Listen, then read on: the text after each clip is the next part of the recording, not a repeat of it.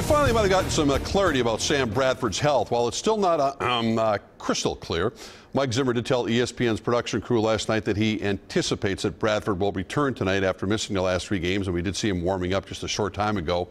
As David McCoy tells us, it comes a week after Zimmer might have gotten some help.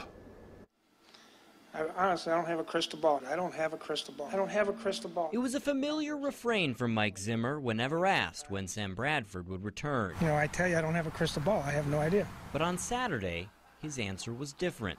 We'll see. I have a crystal ball now because one of the psychics in the Twin Cities gave me one, but I didn't bring it down here with me.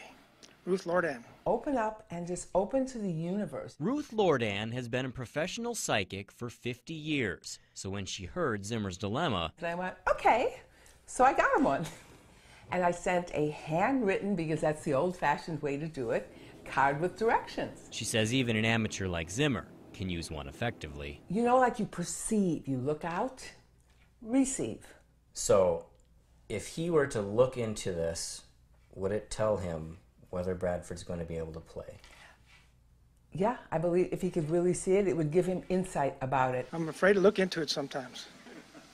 I see an ugly face looking back. Don't stare in and see yourself. I heard Mike said all he sees is an ugly face. Well, he's not using it right because we know Mike Zimmer is a handsome man. I'll be glad to go and demonstrate to him how to use the crystal ball. So while the answer still may prove elusive, at least Lordan had this little bit of reassurance. Final score prediction? Can you see that? I do believe the Vikings will win. I'm seeing a low score. Now that's something a defensive-minded coach would love to see.